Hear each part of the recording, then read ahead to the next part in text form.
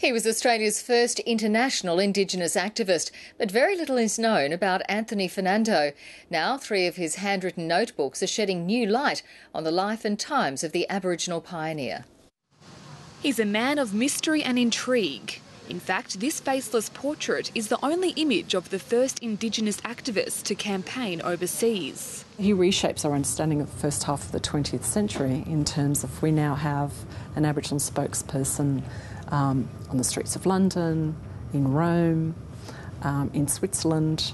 Anthony Martin Fernando travelled from Sydney throughout Europe from the 1890s, publicising the plight of his people at home.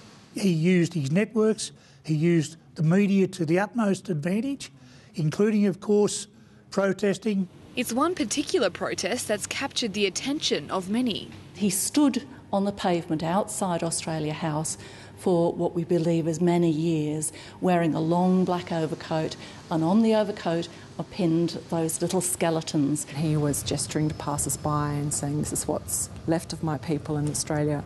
I thought that was such a remarkable protest that I set out to try and find out more of his story.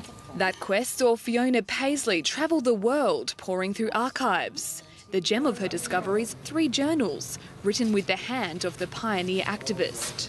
World affairs, his views on the Old Testament and the God's wrath would land upon the British and the British Empire, what was happening to Aboriginal people on the frontier.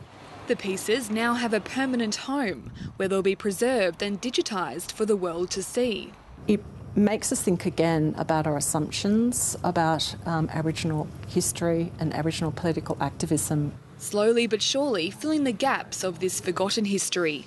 Jessica Nairn, ABC News, Canberra.